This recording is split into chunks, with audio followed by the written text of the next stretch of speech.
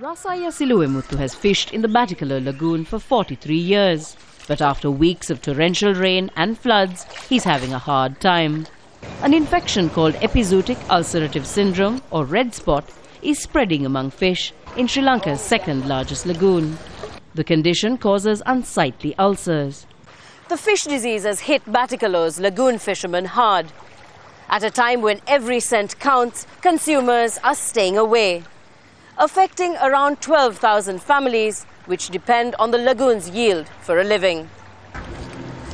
Scientists say 1 in every 4 fish caught in the 168 square kilometre lagoon has the infection.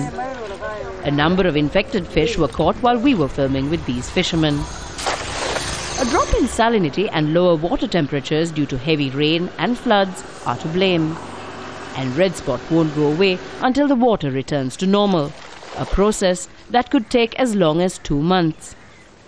The head of the zoology department at the Eastern University says affected fish can be eaten. Even though we have seen the ulcers or the wounds onto the surface, we can able to consume the fish which is good looking rather than having any fear of having the disease. But down at the local market, customers aren't convinced.